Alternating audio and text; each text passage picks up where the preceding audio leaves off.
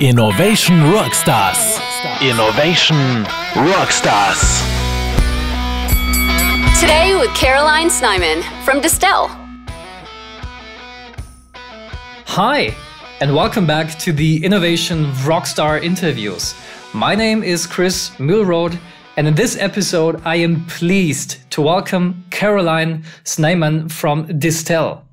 Caroline is leading innovation strategy for the group, and moreover, she is building innovation as a strategic capability across the organization through internal and external collaboration to build the business of tomorrow. So in this episode, we will talk about why purpose-led innovation has become a truly business-critical capability for Distell. So Caroline, thank you so much for being my guest. Thank you, Chris. It's great to be on your show. All right. So we kick this off, as always, with a short 60 seconds introduction sprint about you, your career, and your role at Distell. So, Caroline, the stage is yours for the next 60 seconds. Let's go. So I live just outside of Cape Town, which is based in beautiful South Africa. And I've been with Distell, which is one of the leading alcoholic beverage producers in South Africa and Africa, for the last 20 years. I've had the privilege of having an incredibly varied career. I started off in the supply chain. I was the technical manager there, and so I oversaw all of the technical aspects of distillation, spirits production, and very exciting also new innovations in the spirits department. And after that, I was promoted to business director for the spirits business, which was really all about leading and driving the growth strategy of our spirits business. Thereafter, I actually veered into marketing, and I first looked at establishing a premium portfolio of brands for Distell. And after that, I was marketing director for Southern Africa, which basically entailed the oversight of our full brand portfolio for the Southern Africa region.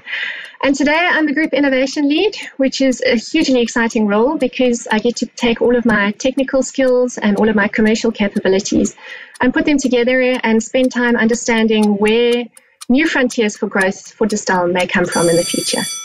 Beautiful. Okay, now as a next thing, I will give you 3 sentence starters, and I would like you to complete them. So the first one is, I did my PhD in wine biotechnology because genetics really fascinated me, and I had a huge interest in understanding how wine chemistry can take on such magic proportions from a sensory perspective. Wow. Okay. So I'm curious to hear your answer to the second sentence, your completion for the second sentence. So number 2 is, today, for the first time in corporate life, I reveal that I probably do my best problem solving and idea generation on the back of my horse when I'm riding around the farm. Got it. Okay. And finally, number 3, when disruption is knocking, you better think long and hard about the consequences and have more than one plan. Great answer. All right. So, Caroline, here's something else that interests me personally. So, I got to know you are a judge, for example, at the Old Mutual Trophy Spirit Show. Can you tell me what is it like to be a judge for spirits and what does it take to be one? Yeah, Chris, that's a really interesting facet. It's something that I really enjoy. And I always find it's a great privilege and a learning experience to participate in those panels. Spirits is something that you take long to really train for, to be able to judge and evaluate objectively and consistently, because you're always dealing with very high alcohol strength products. So it did take some years of training to be able to do that. But I really enjoy the experience because it gives me an opportunity at both local and international shows to really see how South African products and international spirits products are evolving and stand up in terms of the test of quality. And generally, I'm very pleased to say that in most instances, South African local spirits really do stand up very well to international benchmarks across the categories. Oh, well, certainly they do. So that's great to hear. Thanks for this insight. And now let's turn our focus to your story. So, in this show, we often talk about innovation and strategy and how they positively influence the corporate mindset and also the corporate processes in the long term. And why that is, of course, true and incredibly useful. In this episode, we talk about tangible examples where the innovation capabilities of an organization really had to manifest themselves quickly to ensure the relevance of an entire company with thousands of employees under severe and unexpected pressure from the past COVID-19 lockdown. And now it gets even better. In August 2021, I found a report from your head of investor relations that Distell actually celebrates triple profit growth despite the booze bans, right? And that blew off my mind. And I thought to myself, hey, I have to learn how they did it. But first, let's go back in time. Can you describe the situation in South Africa in the days leading up to and during the announcement of the lockdown and how it felt during that time? So I guess for all of us, irrespective of where we were on the planet, March 2020 was a very, very uncertain time for all of us. And from a South African perspective, Europe started entering a lockdown a couple of weeks before we did. So by early March, we had seen half the world go into lockdown, and we weren't quite sure what the South African situation was going to be, whether we would also follow suit or whether our government would take a slightly different route. So that, of course, indeed is a highly dramatic situation. And at what point in time did it become clear that the lockdown would have such a drastic impact on Distell and its entire operations? So, Chris, I think by the 18th of March, it was middle of March, we had our borders closed and all our big public gatherings, much like the rest of the world, had been banned. But it was actually only a week later, on the 23rd of March, when our president announced that we would follow suit with a really hard lockdown that would start on that Thursday of the same week. And what we knew at that stage is that it was going to be a full lockdown for 21 days. But what only became clear on the 23rd of March is that we were only allowed to operate with essential goods and services. And in this instance, what that meant is that alcohol wasn't considered an essential good for sale. And alcohol production wasn't seen as an essential service that could continue with its operations. So we had 4 days to try and figure out what that impact would be on our total organization across the country. And by Thursday night at midnight, all our operations and all of our sales activities had to stop. So it was certainly something that we hadn't expected. It wasn't a precedent that had been followed in any of the European countries or in the States. So it did catch us by surprise, big surprise. And what I think at the time, what we didn't realize is we'd all anticipated that it would be a 21-day lockdown. So closing operations for 21 days, I think we could still reasonably get our heads around. But in actual fact, what materialized was a 66-day halt of all operations before we went back into business. So only a very short amount of time to actually understand the impact. When you compare this to, the classical foresight activities that take, weeks, months, or even years to evaluate and understand of the impact, there was certainly no time, to do that. And now we are exactly at that point, right? In such a situation, you really have just two options, right? Innovate or die. And now that it has become clear that the only real option for Distell is to innovate and to innovate as fast as possible, how did it go? Did someone just make the call and say, yeah, we're just going to do it like this and let's go? Or how did you proceed? Yes, Chris, I think that's a great question. And I do think you're right. We all made a call to see what we could do. Basically, the lockdown affected our entire business. So there weren't any products that we could actually sell, even though we had one or two small non-alcoholic beverage brands in our portfolio. Just being able to supply that at the time in the midst of everything else was just not possible. And so we sprung into action. It was a collective team effort. And I think you said it up front, your foresights and your insights work from an innovation perspective doesn't prepare you when big change suddenly comes knocking on your door. But it also created a tremendous opportunity for us, because I think my biggest learning and experience out of all of this was how immediately the situation created an incredible platform for purpose.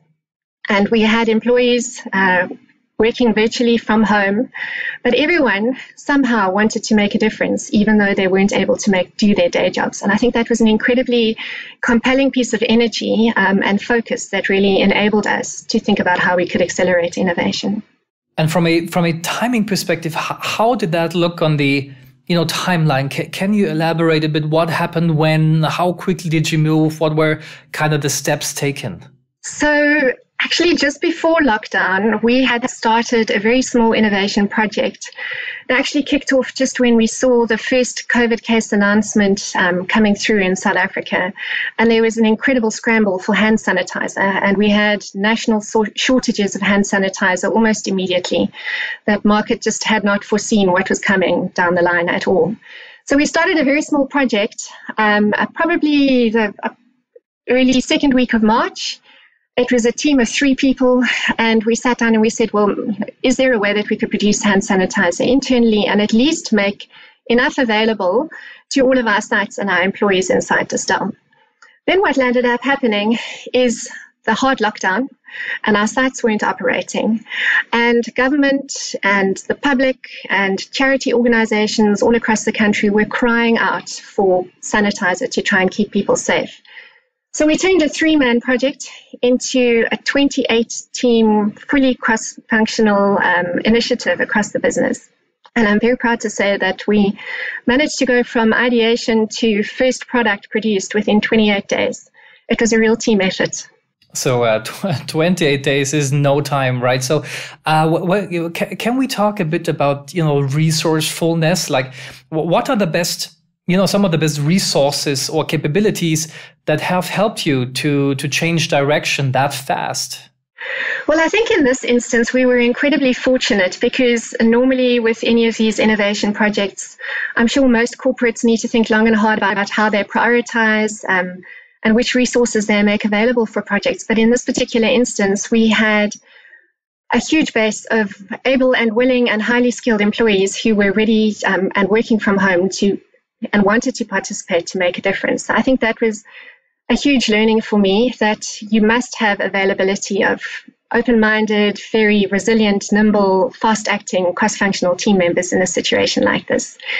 And then what we also experienced is coming out of that, as much as we had built a brand new category in a very short space of time, we saw the other knock-on effects of thinking differently and just getting new perspective on what other opportunities may be out there. So one other example of this was actually in our marketing environment. As you can imagine, we weren't able to communicate to our consumers about our products because we weren't able to sell them.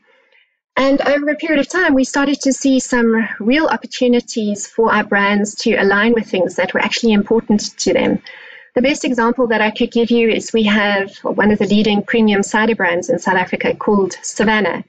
Savannah, for the last 20 years, has stood for its dry sense of humor and has always showcased local comedy. And what happened in the lockdown is that the entire entertainment industry, as it did globally, came to a screeching halt.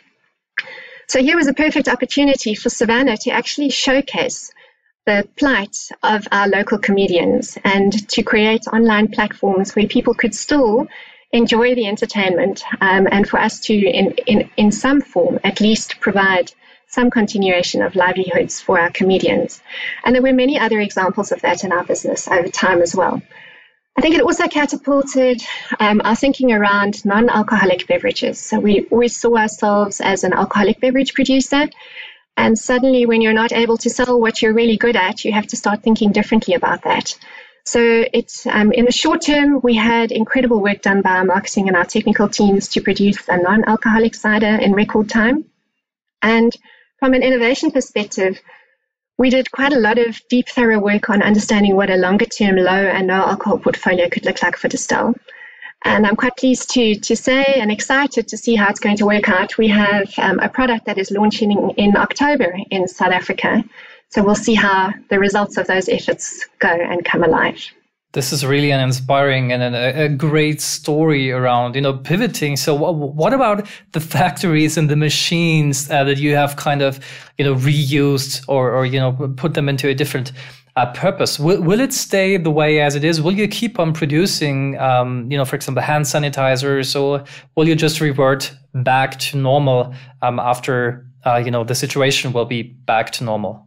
So that's a great question, Chris, because I do think, it's one thing pivoting quickly when you have an imperative or a burning platform, but then big businesses always need to ask themselves strategically, I've created a new product category. Is this still worth it for me in the long term when business normalizes?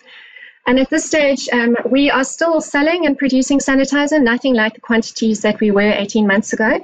But I do think we'll see how that has to pan out over the next few months as the pandemic shapes and morphs over time. But I'm very pleased to say that from a non-alcoholic perspective, yes, that momentum has stayed. The brands are actually showing consistent sales momentum, and I think that's also in line with global trends in our industry. So how what does this kind of disruption actually do to the mindset of an entire organization, of an entire group? So of course the past 18 months had been immensely intense, right? So can you talk about a bit about how the past 18 months changed the perspective of Distell on the perception on strategy and innovation as a whole? I think pre-COVID, Distell always viewed innovation as all of the collective efforts that you could do to make sure that your business remained cost efficient and really relevant for consumers. So I think we were very much driven around a core innovation strategy. And coming out of COVID, or actually living through COVID, I think it's made us realize as an organization that we have to think beyond the core. When your business is suddenly just stopped by factors that you hadn't seen, you've got to start thinking about where else you might prevent or mitigate future scenarios that could put you in a similar position. So for us, it's created an immense shift in our innovation strategy. As much as our core business really remains business critical, and we're fully committed to driving innovation in that portfolio, I think it's made us realize that we also need to focus on adjacent and transformational innovation. There are huge opportunities that change brings along, and they can create incredible horizons for future growth. So that is really where our focus has shifted to now as a team. So you mentioned the focus shifted, a bit away from the classic core, innovations, and you are also now exploring adjacent and maybe also transformative opportunity fields or innovations today. So how did that go? I mean, can you talk about what are these, adjacent opportunities or even transformative innovation opportunities? Obviously not telling something confidential today, but I would be interested to hear what fields are you exploring? What's kind of, up next? Probably the easiest way to explain it is to just think about the definition of adjacent innovation and transformational innovation. So how we view adjacent innovation is really thinking long and hard about existing assets or existing capabilities that we have inside Distell and how we could put them to use in different ways. So for us, that could be other beverages, given that we're already rigged as a beverage business. It can also be about leveraging our go-to-market capability, our deep consumer insights, and understanding the future needs of consumers and what may be required next. So for me, that adjacent innovation piece is really understanding where there are pieces of our existing organization that we can continue to leverage and build in other directions. And then on the transformative side, this is where we're starting to look at completely new and different business models. Probably the easiest way for most businesses, and I don't think there's any surprises here, is just understanding the value of digital platforms and shifting consumer engagement models in a completely different way. So transformative really for us is businesses that take on a completely different shape and form to where we are today, but somehow, ideally, you want to be able to link them back and provide additional value to the overall organization. Yeah, so that's a valid point. I think, recently we have also, seen a couple of stories where, for example, from the sports industry, right? So where, before this, let's say, heavy digitization push actually took place, they were just, investing not a small amount or small sums of human capital and also financial capital into, digital formats of engaging with fans, for example, right? So we've seen a couple of soccer or football arenas now heavily investing into finding new ways, similar to, engaging customers maybe by digital platforms on your side. So interesting to see that there has been a tremendous push on these kind of formats, and ultimately then, of course, on the business models, because certainly you do earn money differently with that than before. So, Caroline, if I would ask you to summarize some of your learnings from the past 18 months, what would be your advice to other organizations out there that face similar challenges or are highly likely to face similar challenges in the future? So reflecting on the last 18 months and then thinking very specifically, from an innovation capability perspective, I think most of us innovators across organizations spend a lot of time and effort investing into future state thinking and foresights and insights. And then probably the second capability that we're all intent on building is really making sure that we follow human-centered design principles. But I think what I've learned over the last 18 months is as much as those two are absolutely core foundations that you need to enable innovation, it's also really important that you build team capacity within the organization. So building strong cross-functional teams with open-minded, resilient, agile team members who, most importantly, are able to connect the dots across various pieces of the organization, I think is another critical skill that you really need to implement innovation very quickly. I think for me, it's the difference between having a great innovation strategy that's built on human-centered design and great foresight. That strategy still has to be executed. And for me, that successful implementation really centers around very strong multidiscipline or cross-functional teams that can move quickly to make it happen. And Caroline, before we reach the end of this episode, I have two more questions for you. So the first one is, I'd like to hear from you, when you look back on your career at Distell, what would you say was your greatest innovation rockstar moment so far? I think it comes back to teamwork and the incredible privilege and amazing experience of just working with a fantastic cross-functional team over the last 18 months during lockdown. I think that's been my greatest innovation experience so far.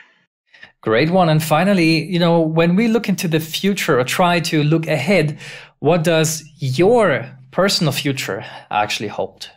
Well, Chris, I think the future is an incredibly exciting place. I really look forward to all of the changes that it brings and the many, many opportunities that it will provide for us to think differently and to find new frontiers for growth. So I think the future and its many scenarios are very, very exciting places. I guess personally, from an innovation perspective, we have a couple of projects in the pipeline, and it would be great if one or two of those could really land with disruptive impact and land in a way that really meets unmet needs of the consumer in future. But time will have to tell that. Time will tell, for sure. I'm excited to see what these, innovations and new products possibly could be. I'll definitely look out for that. And with that, we have reached the end of this episode already. So, Caroline, thank you again for sharing your story and your valuable experiences. It was a pleasure to listen to you. Thank you, Chris. And to everybody listening or watching, if you want to learn more about this story or get in touch, simply leave us a comment on this episode or just drop us an email at info@innovationrockstars.show. So that's it. Thanks for listening and see you in the next episode. Take care and bye-bye. Innovation Rockstars. This was Caroline Snyman, talking about why purpose-led innovation has become a truly business-critical capability. If you want to dive deeper into the topic of purpose, innovation capability, or if you'd simply like to give us feedback on this episode, just email us at info@innovationrockstars.show. For more inspiring innovation stories, visit our website at www.innovationrockstars.show or browse through our Innovation Rockstars channel on all major podcast platforms.